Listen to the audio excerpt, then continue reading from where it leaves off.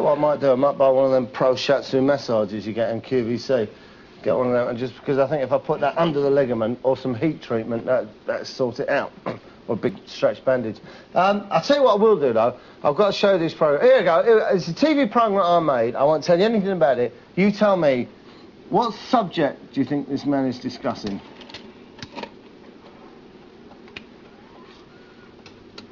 Well, I'd been doing it with humans for quite a long time, or thought I had, and then suddenly I found that I didn't get as much resistance from animals, and I used to sort of sit and an animal would come up to me and I'd think, I know what you're thinking.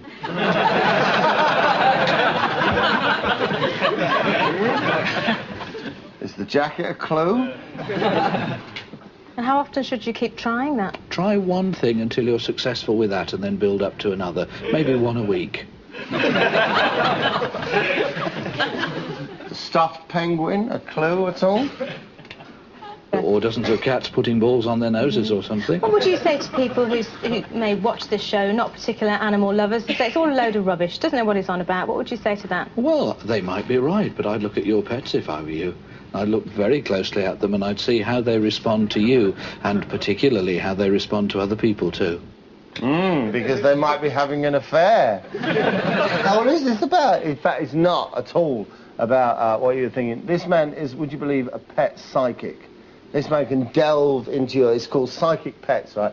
And the one thing I love about this program, it cares about animals, and yet this woman has killed a zebra to make her pants, right?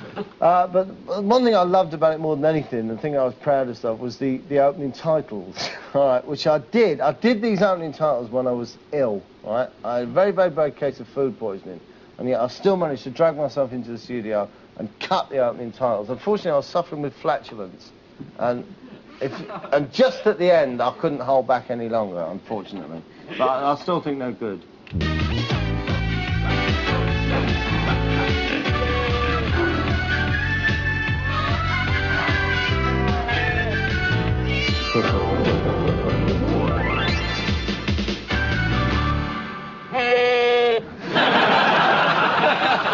It happened, all right? I'm sorry. Sorry about it. Let's see a little bit more about the show, anyway. Right, on with the show. Let's go to the phone lines. And hello to Doreen. Hello? Hello. Right, now you have a 4-year-old cat called Bossie, named after Bosnia, who you found abandoned in a dustbin. What? It was in a bit of a state, so you called it Bossie after Bosnia. And you've got the other cat, of course, that you found very hungry, called Ethy. Doreen, is he a Siamese cat? No, he's a Devon Blue Rex. A Devon Blue Rex? Ah, they are fantastic. They are the tastiest cats in the world, right? No, I know some people don't agree with eating cats, but if you go to certain parts of... No, you go to certain parts of the East and there's standard bill of fare on any menu. And those Devon Blue Rexes are gorgeous. They've got a slightly tangy taste.